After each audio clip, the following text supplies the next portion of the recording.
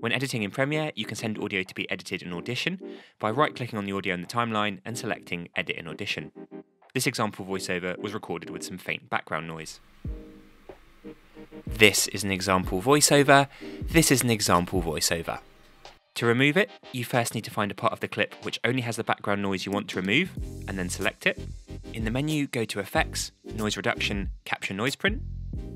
Audition may prompt you here that you have selected this part as the noise print. Then select the entire clip, go back to Effects and choose Noise Reduction Process. Here you can now play back your audio and modify the two options of how much noise you want to remove. This is an example voiceover. This is an example voiceover. You want to find the right balance of the background noise being reduced without distorting the vocals too much. This is an example voiceover. This is an example voiceover. When finished, click Apply, then save your audio and close Audition. Back in Premiere, the changes will be applied to your audio clip.